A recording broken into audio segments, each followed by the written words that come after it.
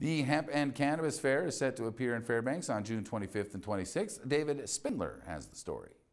The Hemp and Cannabis Fair, or the THC Fair, will bring about local businesses, horticulture, and hemp-based products at the Town of Valley Fairgrounds. The event will focus on celebrating both cannabis and hemp by promoting education about the legalized plants. According to the director of the Hemp and Cannabis Fair, Naomi Forcash, the goal is to help normalize cannabis and hemp.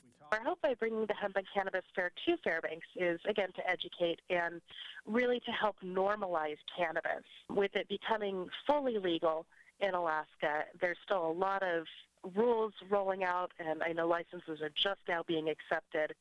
So we're hoping to kind of start the process of normalizing cannabis and really making it something that people aren't as scared of. Already, the THC Fair has taken place in the state of Oregon at 8 separate locations before it makes its debut in Fairbanks.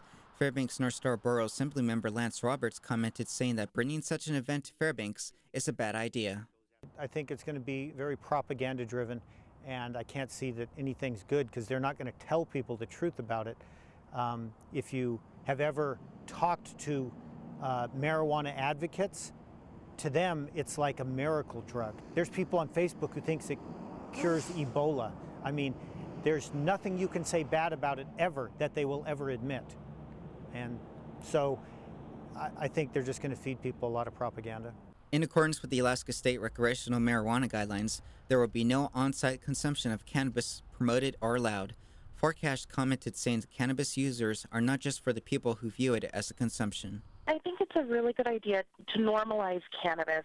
It is legal recreationally, and there's still a lot of fear out there, and there's a lot of negative publicity around cannabis. And I think it's important for people to know that cannabis users are not just the hippies in the corner. Cannabis users include doctors, lawyers, very career-oriented people. This non-consumption event is restricted to adults 21 or older. Roberts says cannabis is not just a highly addictive drug, but also a drug that has been studied for consensus. It's a highly addictive drug.